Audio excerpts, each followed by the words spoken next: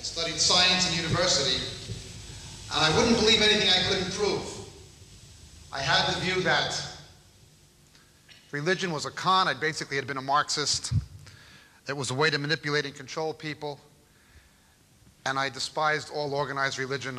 Any form that I ever saw or experienced, be it Roman Catholicism, Protestantism, Judaism, I thought it was all a bill of goods that somebody sold you to control your mind, control your thinking. You needed something to deal with your fear of death. You needed something to deal with your lack of knowledge of the unknown and the hereafter, so people would sell you a product. Come buy my product, be a Catholic, be a Protestant, be a Jew, be a Jehovah's Witness, be a Muslim, be a whatever. That was my view of religion. And quite frankly, it still is.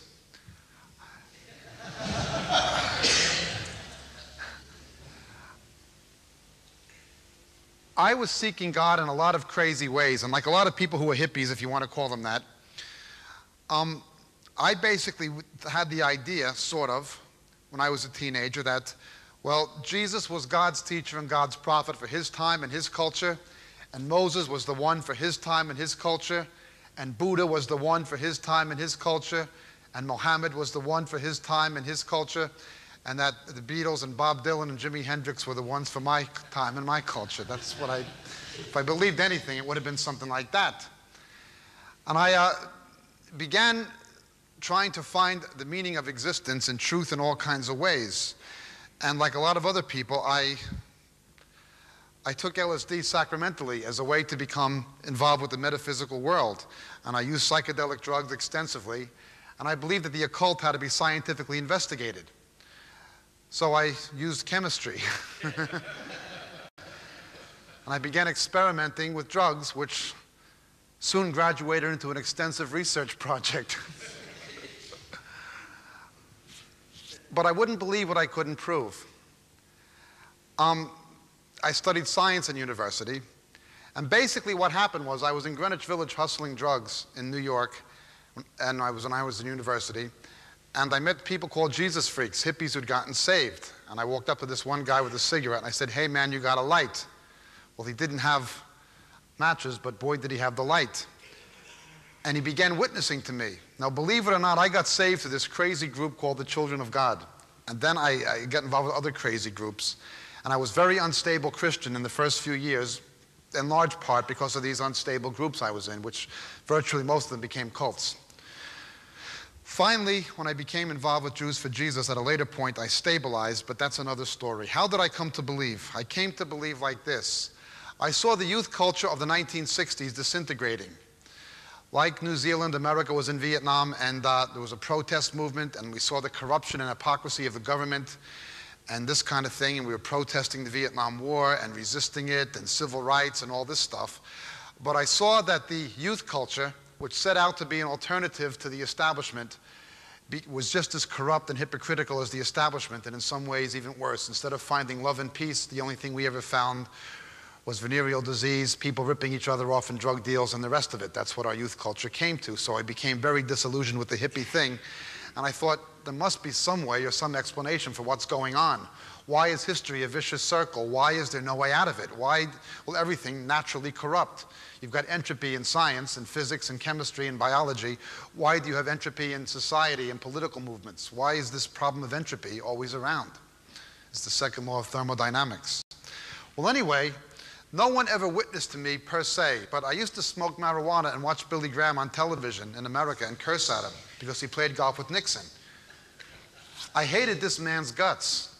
Nonetheless, when I heard him speak, I would go to bed almost believing it. And I remember him talking about truth and how Jesus said, "I am the truth, I am the truth." Jesus didn't say, "I know what the truth is," or "If you come with me, we'll find the truth." Jesus said, "I am the truth." Now, somehow what he was saying had an impact on me, but because he was part of the establishment, I could never accept it from somebody like him. I met these Jesus freaks, and they began showing me things in the Bible. And this brought me into a big problem. I could document with archaeology that the Old Testament, the Tanakh, was written hundreds of years before the New Testament. I could prove that. Go to the British Museum, they'll tell you that. There were dozens and dozens of prophecies about Jesus. All the other religions and what you guess today you'd call New Age philosophies that I had been interested in, be it the Tibetan Book of the Dead or Nostradamus or anything like this, or the Bhagavad Gita, their view of prophecy was always a matter of interpretation. How do you interpret it? But the Bible said direct things. Imagine me saying 600 years from now, 800 years from now, somebody would be born, wherever he would be born, in Bethlehem, who his ancestors would be, that he would die by crucifixion 600 years before crucifixion existed in that area of the world, before it was invented, that he would be betrayed by his friend, the price his friend would betray him for, that they would gamble for his clothes, that they'd give him vinegar to drink on the cross, that he would make the Gentile nations believe in the Jewish God. Dozens of things like that, written centuries before he was born, that I could intellectually prove were written before he was born. So what I began to do was take the laws of finite math that I learned in university and began applying them to biblical prophecy. And I found there was no margin of deviation. The same kinds of argumentation you'd use in putting together, in testing a theory in order to formulate a postulate in science, the Bible would stand up to that kind of scrutiny. And this was not true of other religions. All other religions was basically blind faith. The Bible wasn't like that. The prophet Isaiah said, "Come now, let us reason together, says the Lord. Though your sins are like scarlet, they shall be white as snow." God wanted to reason with man. And that was the first difference I discovered between the gospel and religion. All religion was based on blind faith, but the claims of Jesus and the claims of the gospel were rational. They were investigatable. And so I investigated. The two biggest enemies of the early church were the Roman government and the Jewish religious establishment. That's a big question. If Jesus was the Messiah, why did his own people, by and large, not accept him? In fact, it's shocking to learn at a later point that extravagantly large numbers of Jews did accept him in the 1st and 2nd century.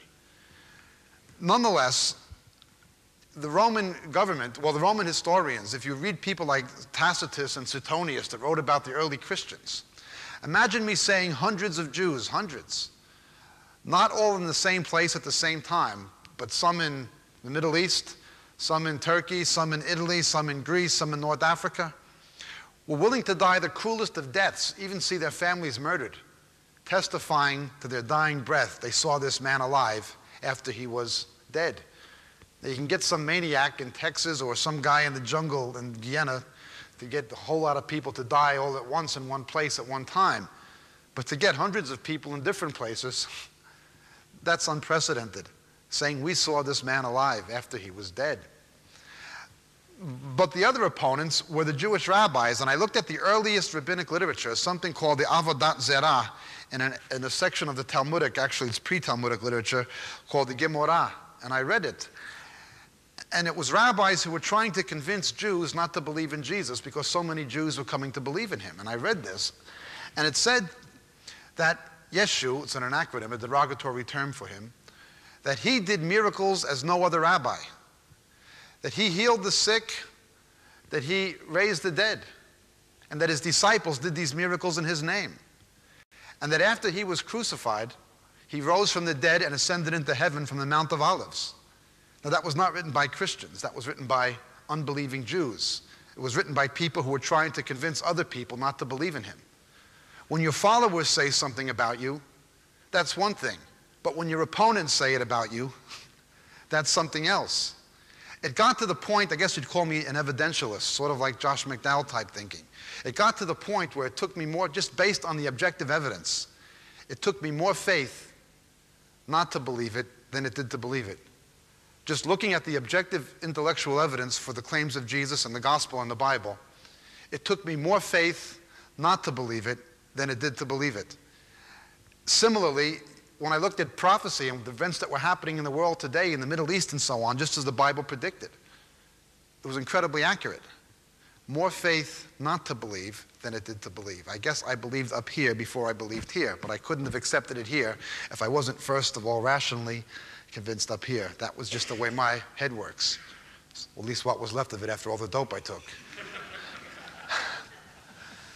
I had many occult experiences, including coming in contact with the demonic. Also, I could meet somebody I never met and tell them what zodiac they were, what sign they were. I went to a witch in the States. She used to read my tarot cards. And she saw in the tarot cards I was going to become a believer. And she began flipping out with her husband and myself. We did drug deals together, and she was flipping out. She was really practiced witchcraft, not just tarot, but she was reading my tarot cards, and she began flipping out. Don't come back and burn me. Don't you come back and burn me when it happens. I said, what are you talking about? Calm down. Will you roll a joint? What are you talking about? She saw that I was going to have this thing, you see. I had an out-of-body experience, and that's something I won't go into. It's not as dramatic as Ian McCormick's, but it's that kind of thing. A lot of things began happening like that. Anyway, finally, there came a point in New York where I said, Jesus, if you're real, if you're different than the plastic dude on the dashboard, that's the Catholics have that thing, and if this book is true, then come inside of me and let me know it. That's all I said. Now, the Bible says God seeks the earth, seeking those who seek him. I grant you taking LSD is one Gehenna of a way to seek, but I was seeking. And that's all I said, but I meant it. And it was like getting hit over the head with a sledgehammer. I think, you accept Jesus by faith, not by feelings. But I think in my case, I'd been so involved with the occult and psychedelic drugs that God said, this kid's so freaked out, I better give him a bolt of lightning, something like that. And it was like that. And Jesus came into my life, and that was it. That's how I came to know Jesus. And I've always found that is the first difference between the gospel and other religions. The gospel is rational. The claims of Jesus are intellectually examinable. It's not a blind faith. All other religions are, even other religions that call themselves Christian. That's the first difference. The second difference between Christianity and religion is that all religions said man is basically good. We can build a brotherhood of man. Jesus said man is basically fallen, therefore build the kingdom of God. Don't try to build a brotherhood of man. It'll never work. That's why I knew that all these isms and systems would never work, you see. It explained everything. Man is basically fallen.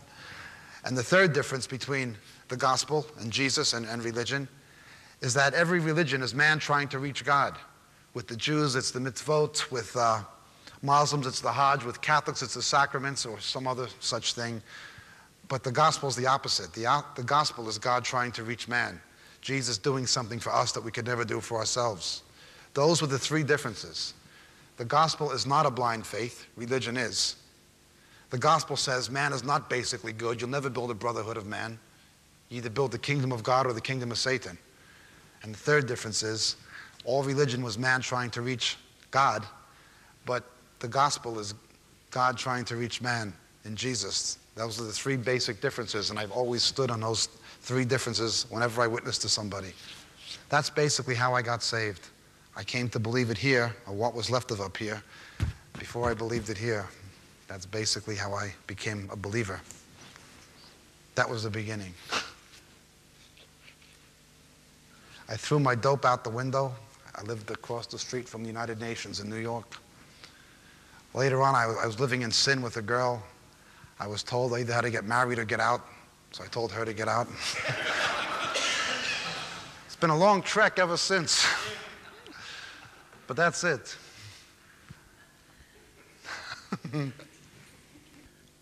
Heavenly Father, we just ask you by the power of your Holy Spirit to open our eyes, our minds, and above all our hearts to the glory and meaning of your word. Empower us, Lord God, to be not only hearers of your word, but doers also. In Jesus' name, for Jesus' sake, amen. The Epistle of St. James, chapter 5. James chapter 5, verses 16 to 18. 16 to 18. The effective prayer of a righteous man can accomplish much. Elijah was a man with a nature like ours, and he prayed earnestly that it might not rain, and it did not rain upon the earth for 3 years and 6 months. And he prayed again, and the sky poured rain, and the earth produced its fruit. Elijah was a man with a nature like ours. He was a man who could make it rain. In other words, in pointing out that Elijah, Eliyahu Hanavi, or Eliyahu HaTishbi, Elijah the Tishbite, and pointing out that he had a nature like ours, the Holy Spirit, through this text, is trying to tell us that if he can do it, we can do it. We can make it rain. But what does that mean? Elijah was a man who could make it rain. Remember, I told you that different liquids typify the Holy Spirit in different aspects. Isaiah 24, the new wine is the Holy Spirit in worship. Shemen or oil is the Holy Spirit in anointing. But living water, Maim Hayim, is the Holy Spirit outpoured. That is, when it rains, it goes into the water table and forms living water. No rain, no grain.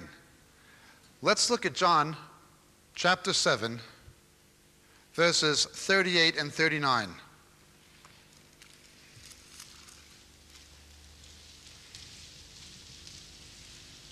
He who believes in me, as the scripture said, from his innermost being shall flow rivers of living water. But this he spoke of the Spirit, whom those who believed in him were to receive. For the Spirit was not yet given because Jesus was not yet glorified. The living water, what's poured out, is the Holy Spirit. Isaiah chapter 44, verse 3, the same idea.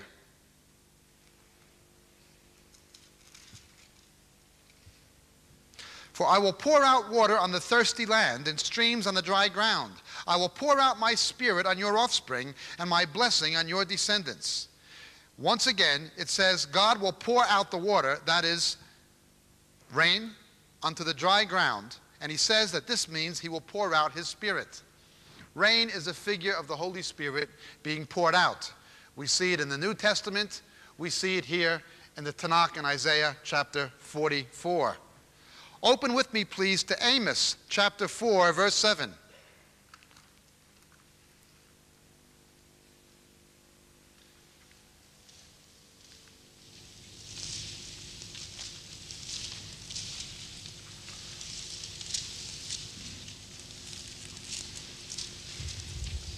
And furthermore, I withheld the rain from you while there were still 3 months until harvest. Pay attention. I would send rain on one city, and on another city I would not send rain. One part would be rained on, while the part not rained on would dry up. Isaiah says that this rain is the Holy Spirit. Jesus says this rain is the Holy Spirit, living water. It's what goes into the earth, into the wells. Amos says God would pour out the rain on one city, but on another city it would not rain. Why is it, for instance, that an evangelist like Reinhard Bonnke, a powerful preacher, will go to Africa and thousands of people will be saved at one evangelistic meeting? Maybe sometimes tens of thousands will be saved on one crusade. But when he goes to his own country, Germany, or if he comes to a country like Britain or Australia or New Zealand, practically nothing happens in comparison. The same preacher, the same gifting, the same calling, the same anointing, the same everything. And in one place, everything happens, but in another place, nothing happens. The answer is in large part here in Amos chapter 4. God would send rain on one city, but on the city not send rain on, there'd be no harvest. If God doesn't send the rain, if he doesn't pour out his Spirit, nothing is going to happen. It's a work of the sovereign grace of God and the outpouring of his Spirit. All over the world you see this. It is raining in Brazil. It is raining in Korea. It is raining in Indonesia. It's raining throughout Latin America, certainly. It's raining in the Philippines. It is raining throughout much of Africa. But in the Western countries, there is a drought. There is a drought in New Zealand. There is a drought in Australia. There is a drought in Canada. There's a drought in most of the United States. There's a drought in most of Western and Central Europe and Northern Europe. The whole world is like that. Trends in the world look just like this. God is turning his grace from the rich countries to the poor ones. White Protestant Christianity is in numerical, moral, theological, spiritual, decline, financial decline, all over the world. Where is the church growing? It's growing in the Roman Catholic countries. It's growing in the black countries, the olive-skinned countries, the yellow-skinned countries. That's a basic trend.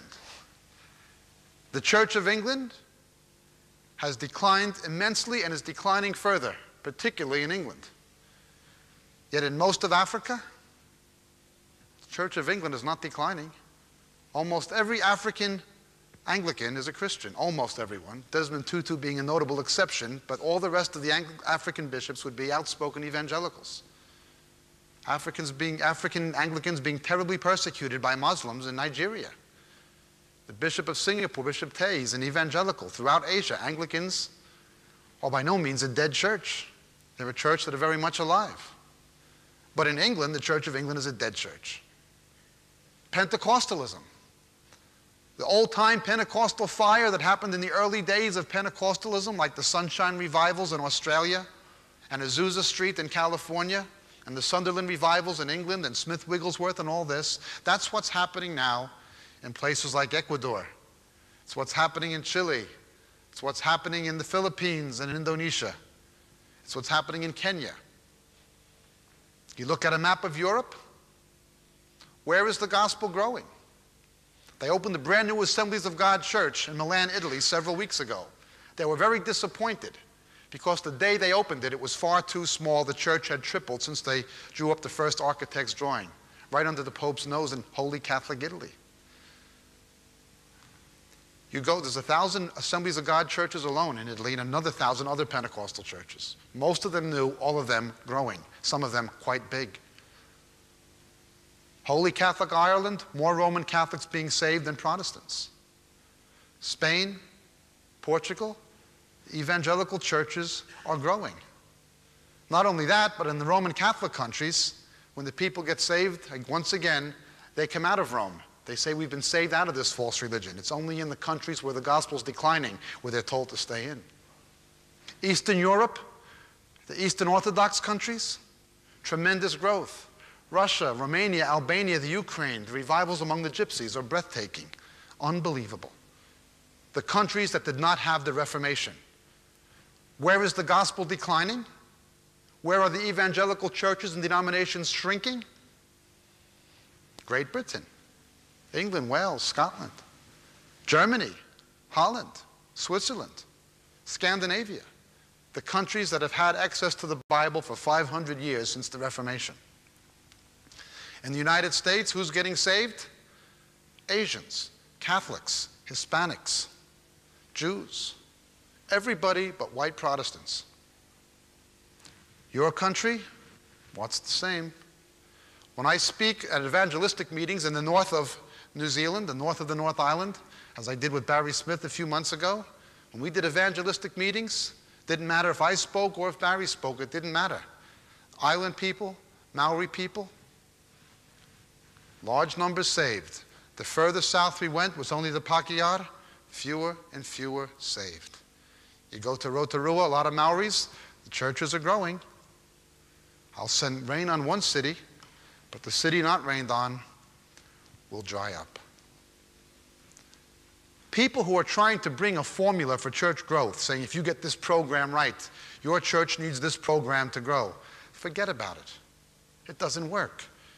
The best statistical studies that have come out of Fuller Seminary in America show that those homogeneous unit models in and of themselves don't work in terms of having an impact on sin. There's a missing ingredient, the sovereign grace of God, His Spirit being outpoured. Now, His word does not return void. Some people will be saved, one here and one there. But if you're talking about a massive harvest, no rain, no grain. But Elijah was a man who could make it rain. And he was a man like us. In other words, if he can do it, we can do it. I have no doubt in my mind that God wants to give the Protestant Western democracies 1 more chance to repent before Jesus comes. I have no doubt. But first of all, we have to get rid of our wrong ideas of revival. Revival is not a lot of people getting saved. That's the result of revival. Once again, you can't revive that which was never alive. Revival is the church repenting and returning to its first love. A lot of people getting saved is the result of revival. When God looks at the Western countries, He wants to give them one more chance, not for our sakes, but for His name's sake. Not because we deserve it, we don't deserve it. Our churches are by and large backslidden. But for the sake of our fathers. It's sort of like what it says in Romans 11. God wants to give the Jews one more chance at the end of the world before Jesus comes. Why does He want to do that? In Romans 11:25. It's because when God looks at Israel, God does not just see Israel's sin. He doesn't just see Israel's ongoing rejection of her Messiah. When God looks at Israel, He still sees Jeremiah in prison. He still sees Isaiah being sawn in half by King Manasseh. He still sees Zechariah being martyred in the temple. He still sees John the Baptist having his head chopped off. And He says, for the sake of their fathers, I want to give this nation one more chance. Great Britain is the same.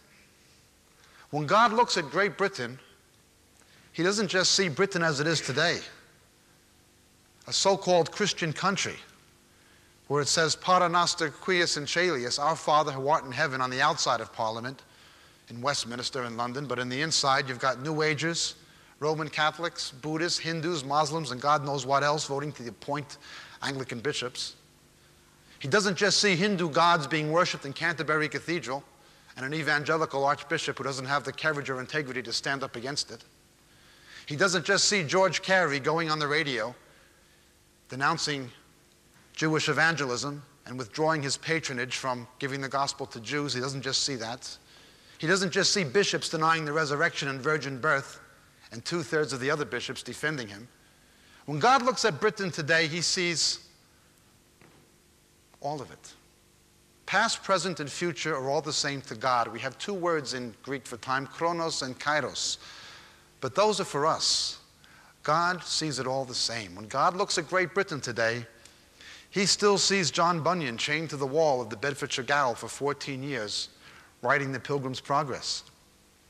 When God looks at Britain today, He still sees John Wesley being stoned by mobs who were stirred up by the Church of England for preaching the gospel. When God looks at Britain, He still sees William Tyndale being burned alive at a stake by the Church of Rome so you and I could read this book. When God looks at England, He still sees Charles Spurgeon. He still sees Ridley and Latimer and Hooper and the ancient martyrs of England. And He says, I want to give this nation one more chance. Not because they deserve it. They don't deserve it. Not because of their sake, but for my name's sake. Not because of what they are, but because of what they were. For the sake of their fathers, I want to give this nation one more chance. I'm convinced that's co-equally true about the United States. God still sees Jonathan Edwards and D.L. Moody and Harry Ironsides. He sees the faithful Christians. He doesn't just see what you have today with the prosperity preachers and the money hogs and the heretics. And He says, I want to give this nation one more chance. And I believe this nation, New Zealand, is the same. God wants to give it one more chance. But for it to have one more chance, it has to rain. And right now, we have to face up to the fact that we're in a drought.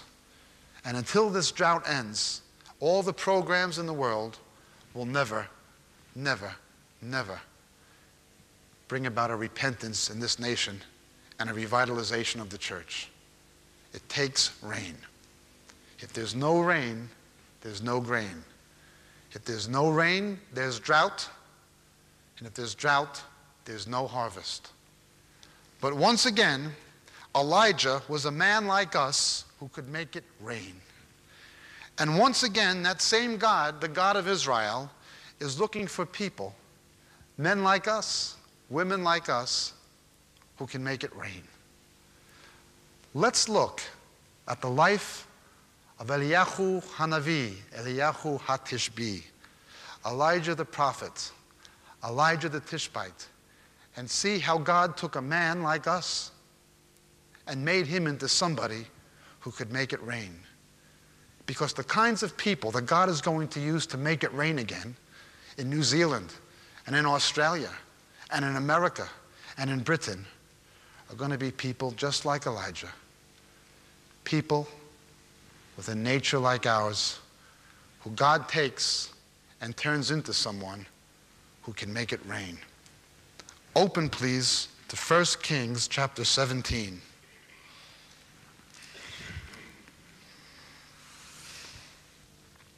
Now Elijah the Tishbite, who was of the settlers of Gilead, said to Ahab, "As the Lord, the God of Israel, lives, before whom I stand, surely there shall be neither dew nor rain these years except by my word." And the word of the Lord came to him, saying, "Go away from here and turn eastward, and hide yourself by the brook of Kerit, which is east of the Jordan. It shall be that you shall drink of the brook, and I have commanded the ravens to provide for you there." So he went and did according to the word of the Lord, for he went and lived by the brook of Kerit, which is east of the Jordan. And the ravens brought him bread and meat in the morning, and bread and meat in the evening, and he would drink from the brook. And it happened after a while that the brook dried up, because there was no rain in the land. Then the word of the Lord came to him, saying, "Arise, go to Zarephath, which belongs to Sidon, and stay there. Behold, I've commanded a widow there to provide for you." So he arose and went to Zarephath, and when he came to the gate of the city, behold, a widow was there gathering sticks, and he called to her and said, "Please get me a little water in a jar that I may drink." And as she was going to get it, he called to her and said, "Please bring me a piece of bread in your hand." But she said, "As the Lord your God lives, I have no bread, only a handful of flour in the dish and a little oil in the jar. And behold, I am gathering a few sticks that I may go in and prepare for me and my son, that we may eat it and die." Then Elijah said to her, "Do not fear, go, do as you have said, but make me a little bread cake from it first, and bring it out to me, and afterwards you may make one for yourself and for your son. For thus says the Lord God of Israel, the dish of flour shall not be exhausted, nor shall the jar of oil be empty, until the day that the Lord sends rain on the face of the earth." So she went and did according to the words of Elijah, and she and he and her household ate for many days.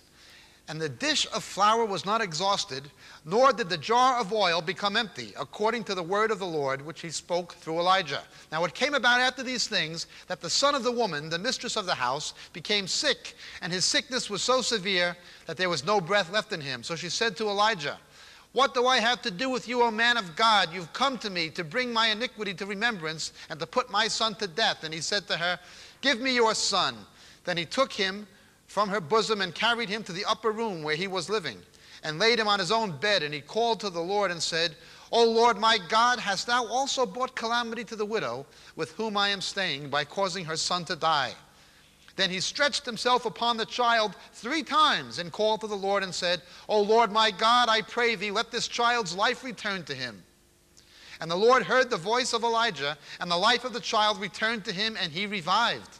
And Elijah took the child and brought him down from the upper room into the house and gave him to his mother. And Elijah said, "See, your son is alive." Then the woman said to Elijah, "Now I know that you are a man of God, and that the word of the Lord is in your mouth." And now a few verses from chapter 18. Now it came about after many days that the word of the Lord came to Elijah in the 3rd year, saying, "Go show yourself to Ahab, and I will send rain on the face of the earth." So Elijah went to show himself to Ahab. Now the famine was severe in Samaria. And then in verse 17, when he comes to Ahab, when it came about when Ahab saw Elijah, that Ahab said to him, "Is this you, you troubler of Israel?" And then just concluding from verse 40, then Elijah said to them, "Seize the prophets of Baal. Do not let them escape." So they seized them on Mount Carmel and brought them down to the brook of Kishon and slew them there. And Elijah said to Ahab, "Go up, eat and drink, for there is the sound of a roar of a heavy shower." So Ahab went up to eat and drink, but Elijah went up to the top of Mount Carmel, and he crouched down on the earth and put his face between his knees. And he said to his servant, "Go up now, look towards the sea." And he went up and he said, "There is nothing." And he said, "Go back 7 times. And it came about at the 7th time that he said, "Behold, a cloud as small as a man's hand is coming up from the sea." And he said, "Go up, say to Ahab, prepare your chariot and go down, so that the heavy shower does not stop you." So it came about in a little while that the sky grew black with clouds and wind, and there was a heavy shower. And Ahab rode and went to Jezreel. Then the hand of the Lord was on Elijah, and he girded up his loins and outran. And of course, it rained, and it rained, and it rained. A bit of background. Elijah, Elisha, and John the Baptist all have the same spirit. As it says in the story of Moses, when Jethro came to counsel him, God will take the spirit that's on you and put it on the others. The 3.5 years that it doesn't rain on Elijah is a type of the 3.5 years that you see in Daniel and Revelation, when the Spirit's not being outpoured at the end of the world and so on. It's a type of what happens eschatologically when the spirit of Elijah comes back some way into operation, as is predicted by the prophet Malachi. It's a symbol of what will happen at the end of the world. Similarly, the way that Elijah rescued the Gentile woman and her son teaches something about the way that God's going to use the spirit of Elijah somehow to take care of the Gentile church at the end of the world. It's a type. But again, Elijah, Elisha, and John the Baptist all have the same spirit. Midrashically, when you see events happening at the same geographical location in Scripture, it means that there's usually a theological connection between them. Elijah's ministry ends on the plain of Jericho, where Elisha's ministry begins when he gets his mantle, meaning his authority. And then where does John the Baptist's ministry take place? The same place, the plain of Jericho in the wilderness next to the Jordan. And what you had here was the wicked woman, Jezebel, who's a type of the woman Jezebel in Revelation, the spirit of false religion, turns the king, the political power, into a person she can somehow manipulate. And she covets the vineyard on behalf of Ahab, Naboth's vineyard. Now, we're told that the vineyard in Isaiah and the gospel is Israel, but it's also by extension or incorporation the church. And the wicked woman tries to get the vineyard for the king. This brings her into conflict with Elijah, and she persuades the king to try to destroy Elijah. This is exactly what you see in the story, again, of Herodias. The wicked woman turns the king against Elijah. It's a type. Follows the same pattern. Wicked women in the Bible all point in some way to the character of the wicked woman in Revelation. And the conflict with Elijah is replayed in the last days. Nonetheless, that's something I only mentioned in passing. It's semi-extraneous to our purposes this evening. Elijah was a man who could make it rain. The first thing we read about, how God takes a man like Elijah and turns him into someone who could make it rain, is what we read in chapter 17, verse 1. Why does the rain stop? Before we ask, what do we have to do to make it rain, we have to understand why the rain stopped. The rain stopped because of the sin of God's people. The reason the Holy Spirit is not being outpoured on the Western Protestant world is because of the sin of the Western Protestant world. And so much of the sin of the Western Protestant world is virtually identical to the sin of Israel. As you've heard me say in other tapes, abortion certainly replays the sacrifice of children to demons that we see in the sins of Israel and Judah in the Tanakh, the Old Testament. And the worship of other gods. The priests of Baal were not foreigners, they were Jews. Today, it's the same. In your country, New Zealand, you're building your abattoirs, your freezing plants facing Mecca to sell sheep to the Muslim world. And you export sheep for sacrificial purposes to Iran and these countries for Ramadan. The chapel, again, in Your university in Auckland is being used as a mosque with the blessings of your clergy. And more Muslims attend the mosque services in the chapel than Christians attend the chapel services. Britain is the same, only worse. America, the same. Australia, the same. The growth of New Age religions in the society, but also coming into the church and even into the evangelical church. So much of the doctrine today that's permeating charismatic and Pentecostal churches are basically New Age doctrines being disguised as Christian. But when you look at them biblically, they have no basis. It's the sin of God's people that stops the rain. Once again, what's happening to our societies with the crime and the drugs and the homosexuality and the divorce? Those things testify to the failure of the church. The first and foremost responsibility for the decline of Western civilization is not with secular society, it's with us. That's why the rain stops. A lukewarm, materialistic church filled with crazy doctrines, the worship of mammon, which it disguises as Christian, with a version of faith that's not biblical, New Age religions, people trying to mix foreign religions with Christianity. That's what Roman Catholicism is. The compromise of God's people. And eventually, you have the priests of Baal. That's what happened in Elijah's day, and that's what's going on today. It's not raining in our countries because of the sin of God's people. But Elijah was a man who could make it rain. The first thing that God tells Elijah to do in verses 4 to 6 is go to the brook of Kerit, and there the ravens would feed him. You've got to understand what going to Kerit meant to him, because it was on the other side of the Jordan. He had to leave his own land. He had to leave his own territory. Now, to him, his land was part of his national identity, his cultural identity, and his religious identity, if you read it in the context of the Old Testament. When God told him to leave his land and go somewhere else. But then the ravens fed him. The ravens were not kosher. They were an unclean bird. God would provide for him in ways he never would have expected. The drought is so critical in the Western world that those who would make it rain will have to be people who are willing to go to Kerit. Sometimes it will mean churches having to leave traditional denominations that have compromised.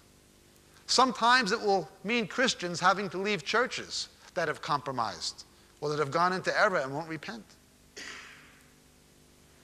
And it will certainly mean trusting God to meet your needs in ways and in places we might not expect.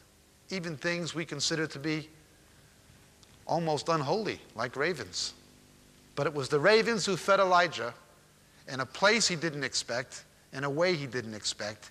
He had to be willing to put God first and his land second.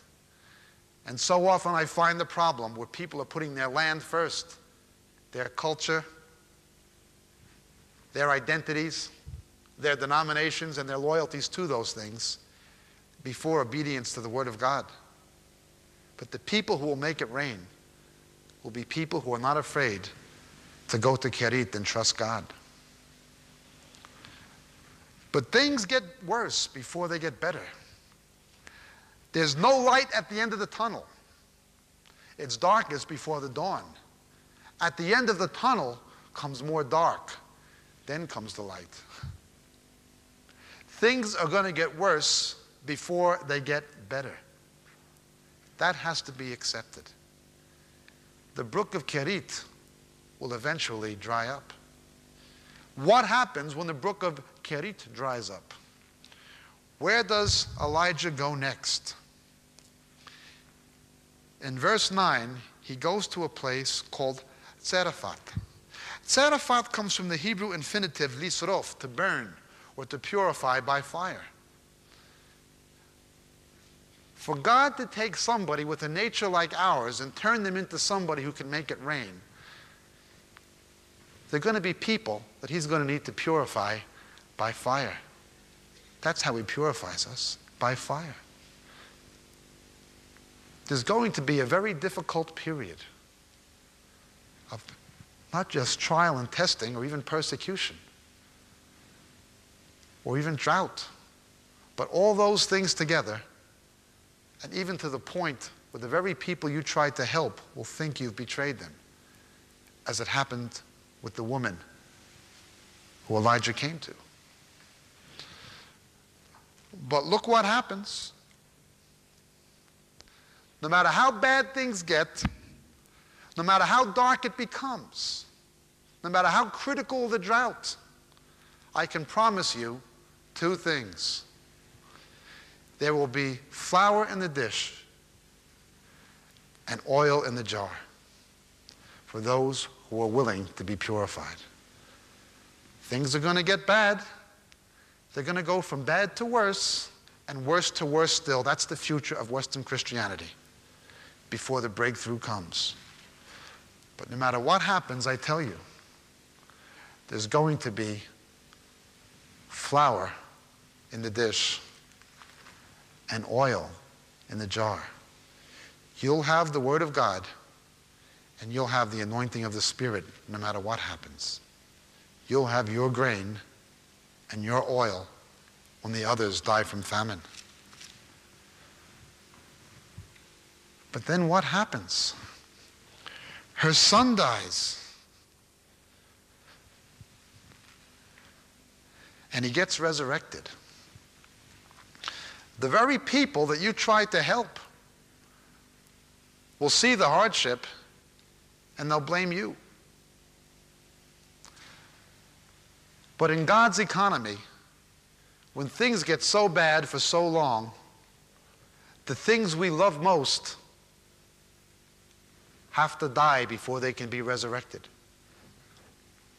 So much of the church in the Western world will have to die before it can be resurrected. New wine can't go into old wineskins. That's the problem of the charismatic movement. They tried to put new wine in old wineskins. In order to renew a church, you have to renew the wineskins. The things that we've loved the most, some of the things we've held on to the most and cherished the most, those things are going to die, but they'll be resurrected. And there's going to be flour in the dish and oil in the jar. God will purify those people who want to be purified. And after he purifies them, then things begin to change. They really begin to change. Then comes the conflict in chapter 18. The conflict with Jezebel. The conflict with the spirit of false religion. The conflict with Roman Catholicism. The conflict with ecumenism. The conflict with Freemasonry. The conflict with Islam. The conflict with homosexuality. The conflict with abortionists. The conflict with New Age. There's going to be a conflict. And those who will win that conflict are going to be the people who've been purified in Sarafat.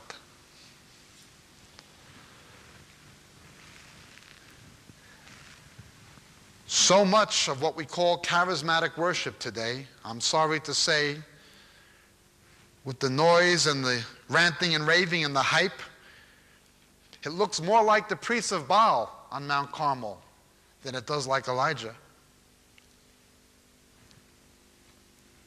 They don't know what real power is. So they turn to hype. That's what the priests of Baal did. But notice, the priests of Baal thought it would really work. They thought they could really get a response. The poor people today, our brethren who were caught up in restorationism, kingdom now theology, ecumenism, all of these unbiblical, false, and dangerous doctrines, all of it is closely associated with hype Just look at the conferences you're having. Prophets that predict things that don't happen. One fad after another, laughing in the spirit. They actually believe these things. But the conflict will come. Then the people will know who the true prophets are. And Jezebel won't like it. What's it say in verse 17? Is this you, you troubler of Israel? Is this you, you troubler of the church? Is this you, you troubler of the Baptist Union? Is this you, you troubler of the assemblies of God? Is this you, you troubler of the Church of England? You who are standing up against ecumenism and against kingdom now and faith prosperity and name it and claim it? You who are standing up against false miracles and bogus healings? You who are standing up against ministers making themselves rich by exploiting pensioners with lies? You troublers of Israel? That's what happened to Elijah, because he was a man who could make it rain. And if you want to be somebody who's going to make it rain, that's what's going to happen to you. If you want to be somebody who makes it rain, that's exactly what they're going to say to you.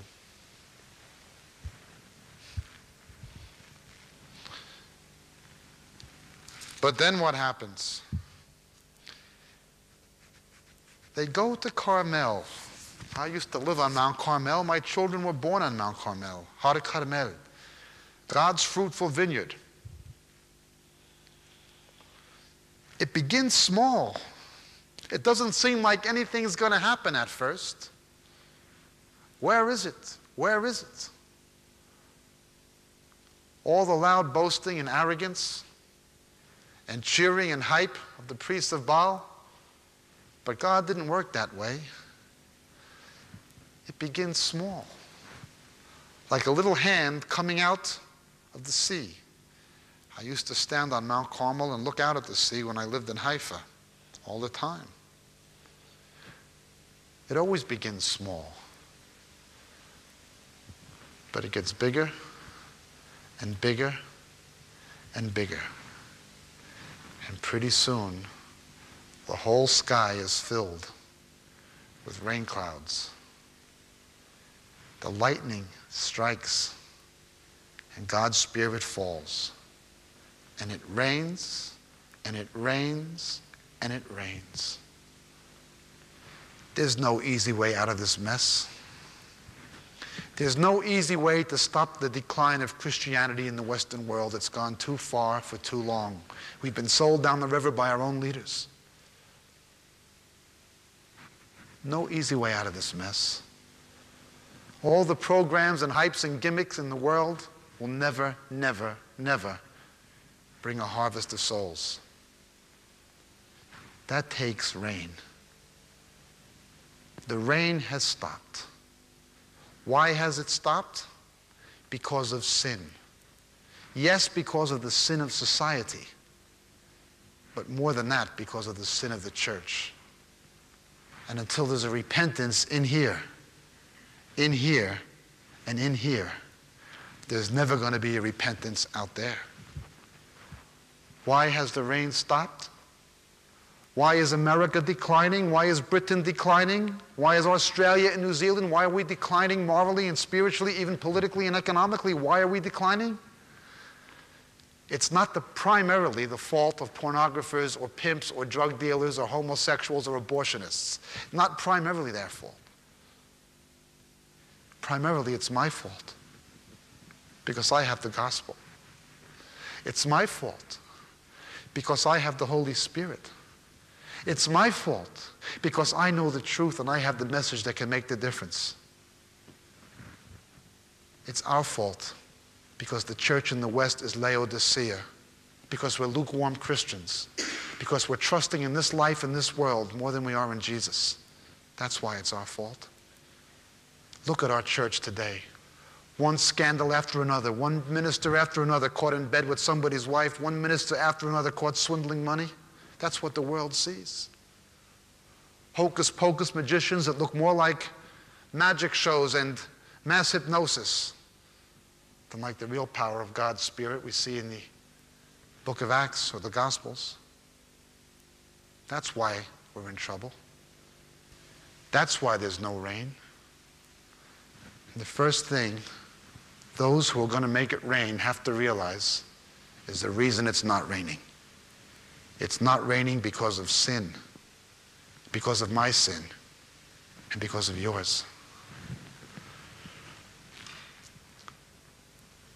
Those who would make it rain will be the people not afraid to go to Kerit. They'll not be fenced in or bound by tradition or institutions.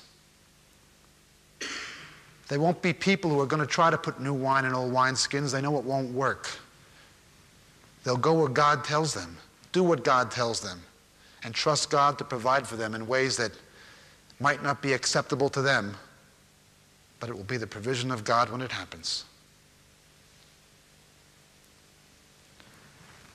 They're going to be people who are not afraid to be purified. People who will go to Zarephath. People who are going to be willing to see the things that they've clung to and loved and cared about most dearly die. And the certain faith that those things will be resurrected in purity. It will be difficult. But no matter how difficult it gets, I promise you, there'll be oil in the jar and flour in the dish. And when the Lord giveth, he taketh away. But when he taketh away, he giveth back double and triple and tenfold. And then those people who are purified, they'll go to Carmel. They'll stand in front of the woman Jezebel. They'll stand in front of false religion and New Age and Freemasonry and homosexuality and Roman Catholicism and Islam. And they'll stand in front of the priests of Baal, those who dare to call themselves ministers of the gospel who compromise with this stuff. There'll be a conflict. And those people are going to win. Those troublers of Israel are going to make it rain. And it's going to rain and rain and rain. Do you want it to rain again on the Western world? Do you want it to rain again in America? Do you want it to rain again in Britain, in Europe, in Australia, in New Zealand, in South Africa? Well, if you want to reign again, God's looking for people just like you and just like Elijah. If you want it to rain, we have to go to Kerit. If you want it to rain, we have to go to Zarephath. If you want it to rain, we have to go to Carmel. Do you want to come with me?